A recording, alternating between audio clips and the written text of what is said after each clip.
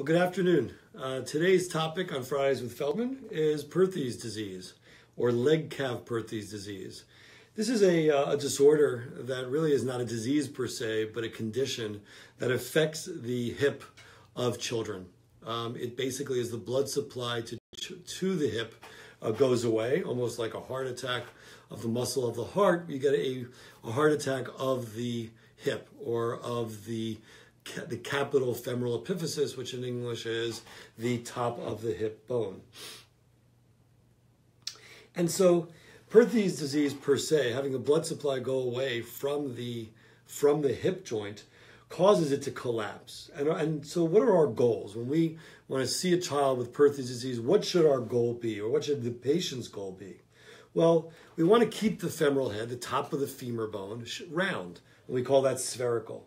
We want to keep it shaped like the cup, which is the acetabulum, and that's called congruent. So we want to keep it spherical and congruent. And we basically can trade off different things in order to achieve that. So perhaps the anatomy of the hip will be distorted by treating it a little bit, but as long as we keep the hip normal and we keep it round, then we know down the road we're going to be fine. Well, how do we obtain that? How do we basically take a child and allow them, after they've had a hip that dies, to come alive again and stay around? Well, there's so many ways. Exercise, physical therapy is the mainstay of treatment, but that really is for the younger child, perhaps below the age of 8 or below the age of 6, doesn't have terrible disease, and we start with physical therapy. And we can brace and cast, and again, depending upon how long the child wants to stay in the cast, there are people in St. Louis, for instance, Dr. Schenecker, who believes that you can cast almost anybody for a very long period of time. That certainly falls away when you have kids who are older, 9, 10, 11 years old. Putting them in a cast for a couple of years may not be the easiest thing in the world, and certainly the results are not incredible if you have an older child. And the older the child is with Perthes disease, the worse it is. But certainly the use of casting and bracing needs to be part of we'll call it our armamentarium, what we utilize in treating Perthes. And then we can drill. We can actually bring it back to life again. We drill, or we core decompress, you're going to hear that word, where we drill out the femoral head. And these are all three. These three are very, very minimally invasive and really not very aggressive treatments for Perthes. But all of a sudden you've gone from non-surgical and then you're moving down to surgical management. Then you get into much more surgical management. And that's when we start breaking the femur bone, what's called a varus osteotomy. We can deepen the socket of the joint. That's called an acetabular osteotomy.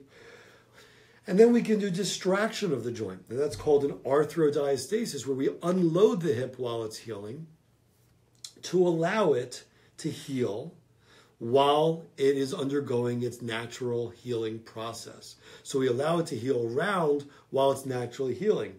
And then are there any drugs or medications that we can use to stimulate it to healing?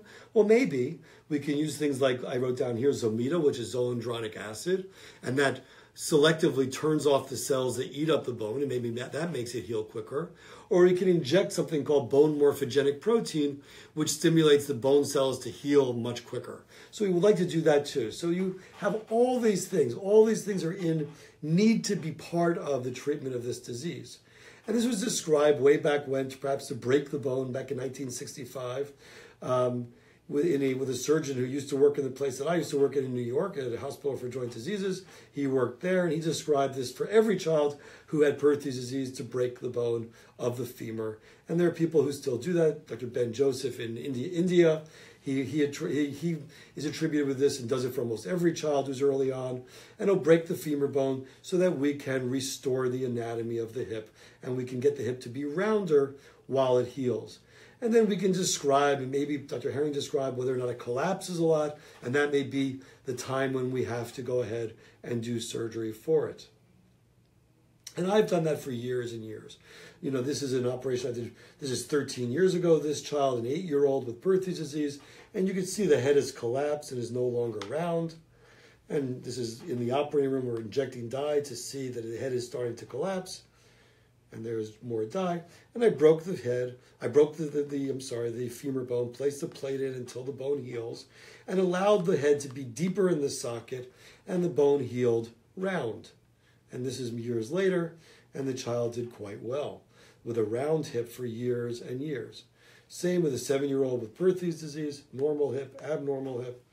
And again, you can break the femur bone, and it makes it, and it heals much rounder than it did before. And that is an option for children. That's called the varus osteotomy. And I still utilize that at times for the right case. And I'm just showing you various examples, and we don't have to belabor the point, but that's how you do, a varus osteotomy for Perthes disease. Now, let's say that's not going to make it round enough. You can add the acetabulum. You could deepen the socket of the joint. And that's actually that's very commonly done in my practice, where I can use this both in the early treatment and in the late treatment to restore it.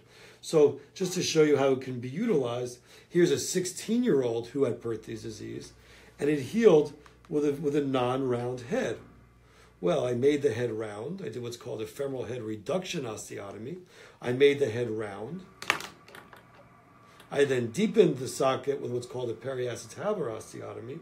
So now the head is round and the socket is deep, so she has a normal hip. And then I lengthened her because her leg was short on this side because the growth plate was affected. And I lengthened her leg with a rod. So there's all three options. Again, you could lengthen a leg, you can deepen the socket, I can actually make the head round when it once wasn't round. But that girl is 16, not 6. So again, you have to take the age of the child, what stage of the disease we're in, and how we're going to treat this disease. And there it is with a lengthening rod after I lengthened her. And so then sometimes we have children who present, let's say, at an older age, 9, 10, 11 years old, or even younger, but the hip is not amenable to breaking the bone and making it round. It doesn't want to become round. It's just too small. Breaking the femoral bone won't do anything for it. And then oftentimes in those cases, in this patient, for instance, we can do a distraction of the hip. So we take a hip, there's an older child, almost 12 years old, who just got Perthes disease. It's collapsed. And we can put a device on that takes the pressure off the hip while it heals. I would probably drill it at the same time. And then basically let it heal with a distraction. And here's 2 years after the hip is done. And here's 10 years after the hip. So this patient has a round hip from a hip that really started out quite poorly. And this patient is now 22 years old.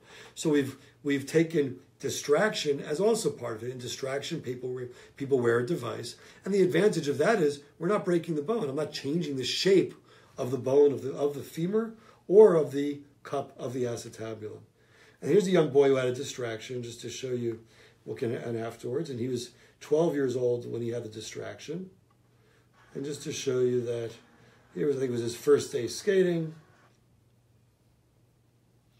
And just to show you that you can function really well afterwards.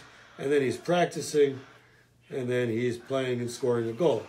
So basically, even with hockey, which is pretty high pressure on the knees and the hips, if you've created a round hip that's healed after Perthes disease, you can do all sports. You can play and really have a normal hip. So I think what we need to take home message from today's Fridays with Feldman is that Perthes disease is complicated. You're going to get 20 opinions and 20 different opinions from 20 different doctors about how to treat it. And I think that the message is that it needs to be that you have all these things available to you, that you have good therapists who can treat you. And that should be the first line of defense, obviously, if it's a younger child. Perhaps casting, perhaps bracing, and that's all you need. And you can end up with a normal result. Perhaps you're going to break the femur. Perhaps you're going to deepen the socket of the joint. Perhaps you're going to reduce the size of the femoral head and make it round again. Or maybe you're going to distract the joint with an external fixator. And maybe you're going to use medicines such as bone morphogenic protein or Zometa. But it all has to be available. Because if you just treat it one way, it's going to fail. You're not going to be able to say, I only do femoral osteotomies and they all do well. I only do distraction, they all do well. Because everything needs to get a good result in Perthes, which is not easy in an older patient. You need to have all of it available to you so that we can have a result that ends up in a child who can play hockey normally afterwards, after suffering from Perthes disease. So I think you combine these medical, you combine therapeutic, you combine surgical when needed to treat a disease that isn't always surgical, but maybe at the end. And so each one of these should be looked at separately, and each child has to be viewed separately when we think about how we're going to treat this.